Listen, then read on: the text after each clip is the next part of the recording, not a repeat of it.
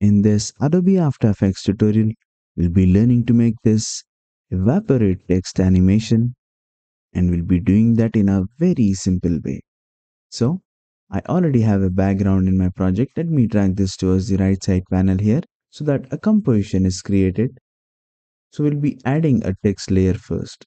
To do that, I'll click on this T button here and I'll type in some random text. I'll type in this.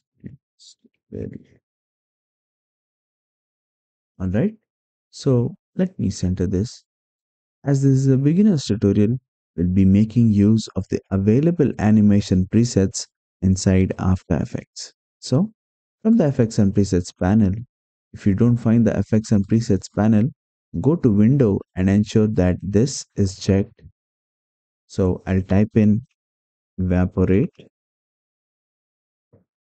You can see that we have this Evaporate Out effect. So, I'll go to around 5 seconds forward and drag this Evaporate Out effect here. So if I start playing the video, you can see that this is how the text is evaporating, and that is exactly what we need. However, if I hit U on the keyboard, you can see that the keyframes appear. You can increase or decrease the duration of the effect if you move it towards the left or right, depending on your requirement. However, if you want the animation to start at the beginning, you can set the offset value in such a way that this has to disappear.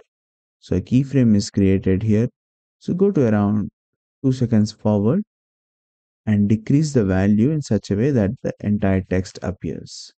So if I start playing the video, you can see that this is how the text appears, and then this is how it is going to fade. Adobe After Effects is all about creativity. You can use different animation presets and also change the keyframes and other properties within each effect and generate cool text animations.